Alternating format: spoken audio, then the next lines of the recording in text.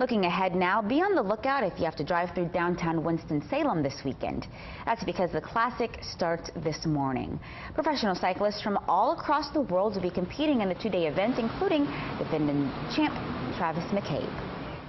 I love the course. It's a really hard course. It's one of the toughest courses that we race on all year. I mean, it's very undulating. It's steep hills, tight corners. The roads are great out here, and the community is awesome. A lot of people out supporting us.